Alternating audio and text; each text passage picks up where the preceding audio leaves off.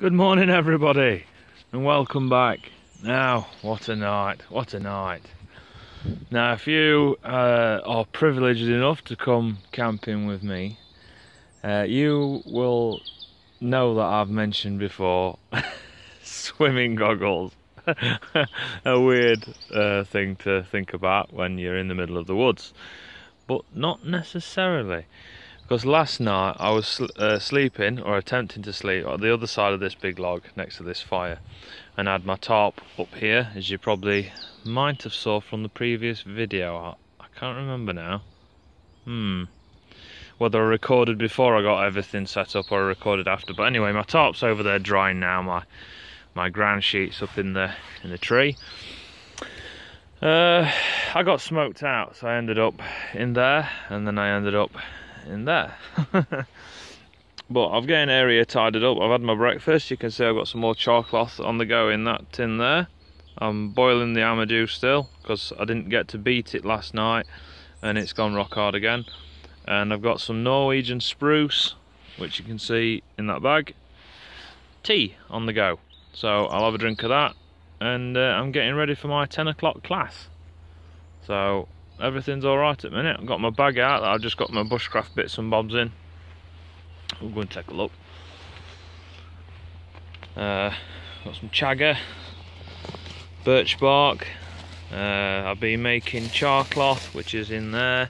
I've got jute twine, I've got ferro rods, I've got files there for striking flint, some cups for knit tea, folding saws and gloves so we can teach them how to find fat wood. But I'm going to say bye-bye now because I think one of the staff's coming up on the Kubota. Oh no, it's flying past, it's alright. It's going up to the lake. I thought if he was coming to chat with me this morning I'd stop recording. So, well, it's a lovely setup and I'm looking forward to coming back another day, and I might bring a tent that time and bring some more roll mats, so I've got a bit more comfort. Even though I was on the sand, it was like, you know, nothing's like your own bed.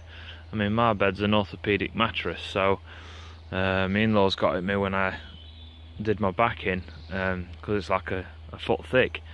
It's really good.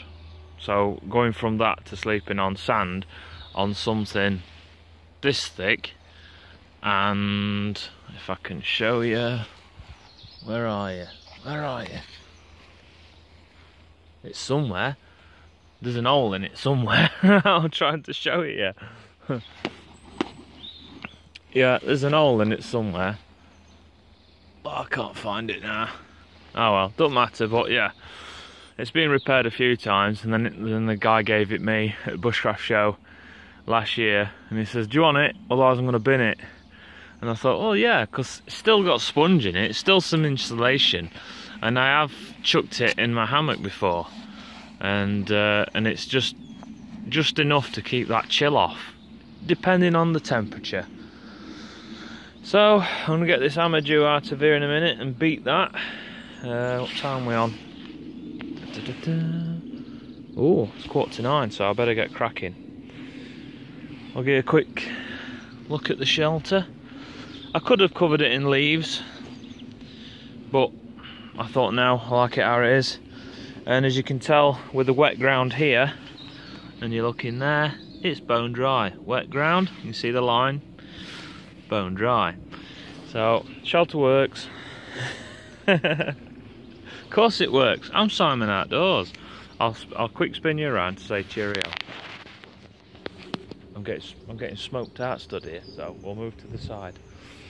Alright then, well, thanks for joining me again. Yes, Simon Outdoors is back now.